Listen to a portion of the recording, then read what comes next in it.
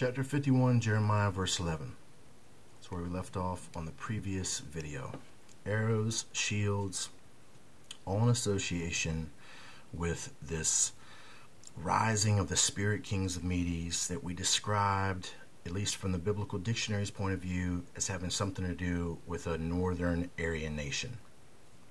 Okay, well, let's just go ahead and see what happens before this in verse 11. And I want you to understand that it's exactly what I'm telling you, that we're going to have the destruction of commercial Babylon, which is going to be symbolized at one place, New York City, off the coast. New York City is symbolic commercial Babylon. All right, here's a good telling of commercial Babylon being symbolic. And we're going to see verse 7. Babylon hath been a golden cup in the Lord's hand, that made all the earth drunken. The nations have drunken of her wine, therefore the nations are mad. That's the Statue of Liberty. What is the Statue of Liberty holding in its hand? It's holding a golden cup. It's holding a torch. But if you look at the torch closely, the torch is golden, and it is fire. And you could describe that fire as that very same fire, smoke, and brimstone that I'm telling you is not our Father. That's symbolic of this fallen God of this world. Listen to the description here. Babylon hath been a golden cup in the Lord's hand. What is the Statue of Liberty?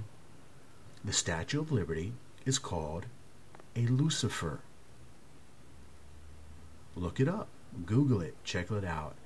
It means enlightened, light bearer, in which all of those translate to Lucifer.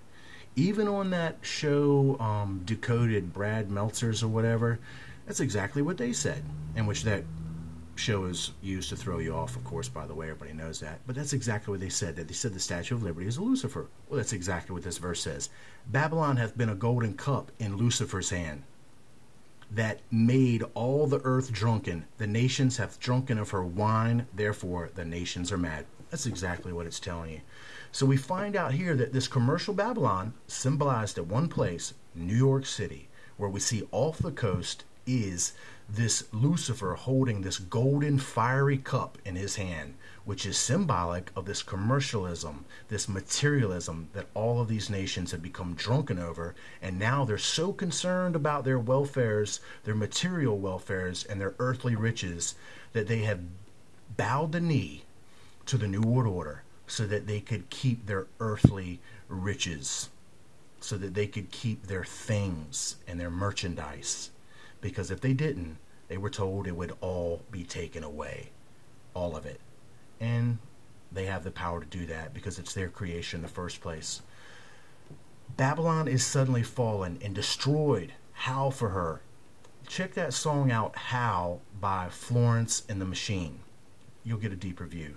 Take balm for her pain. If so be, she may be healed. Well, they don't plan on healing Babylon. They say it right here. We would have healed Babylon, but she is not healed. Forsake her. So what we find out is that before this arrival of this northern nation in association with these spirit kings of the Medes, we're going to have the destruction. Not only destruction, but sudden destruction of Babylon. Time that up to Revelation chapter 18, verse 21. That's the millstone. Now, let's look over here. This is going to be Jeremiah chapter 50, verse 41. You think that I was kidding to you about, these kings of the Medes being associated with an Aryan nation for the north? I'm not. Neither is Jeremiah.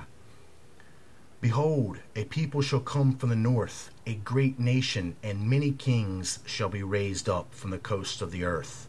They shall hold the bow and the lance. They are cruel and will not shew mercy. Their voice shall roar like the sea, and they shall ride upon horses, every one put in array like a man to the battle against thee, O daughter Babylon. Well, that's the arrival of the locust, nothing short.